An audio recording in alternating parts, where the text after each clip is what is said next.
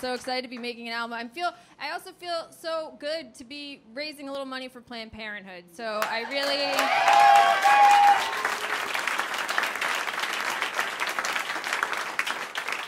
feel very fortunate that I have like a platform to be able to do something. You know what I mean? Because this is just such a terrible time for women. It's the whole thing is just disgusting, and it's outside of all of that, it's just not how I was raised. Okay? It's one, rude, okay? Two, the big sex talk I got growing up was from my father. I was 11. We were in the car, very strategic, no eye contact. I love that, okay? And it kind of came out of nowhere, right? We were just driving along, and he just goes, "So you know, if you ever get pregnant, I'll have you in that clinic so fast, you won't know you were pregnant to begin with."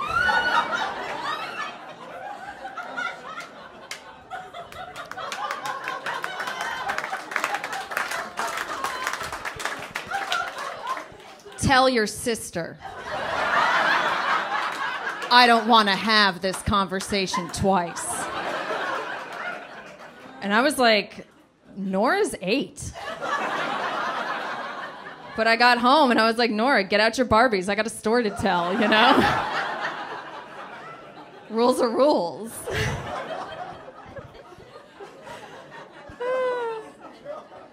I feel very fortunate. I grew up in a pretty sex positive family, and I hope that that's coming across, that my parents were cool with it, not that we were all having sex, right? Like, I hope that that's reading. And when I look back, I think that it was the way that it was because my family's just pretty gay. Like, statistically, it's how we come out, right? It's about 1 out of 3 of us. Those are our stats. That's what our team looks like. That's what we're showing up with, okay?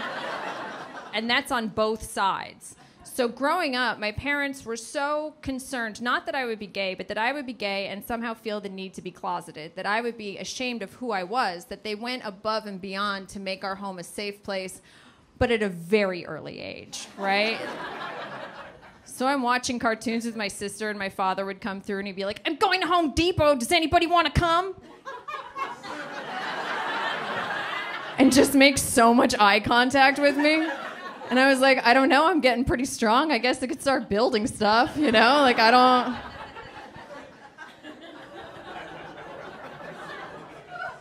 Or my mother would be like, "Okie doke, good night. You're our little angel.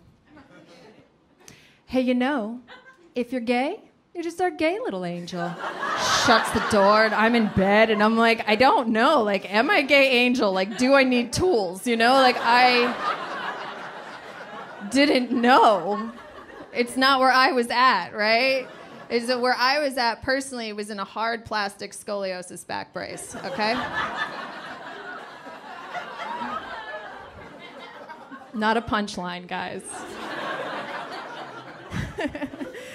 And it was a very beautiful shade of purple, okay? And it was nice. And I had knives hidden all around my room so that if intruders broke in, I could just pop out of bed, have all my major organs protected, grab a knife, and defend my family. You understand? Like, that's where I was at. Just more of like a virgin vigilante.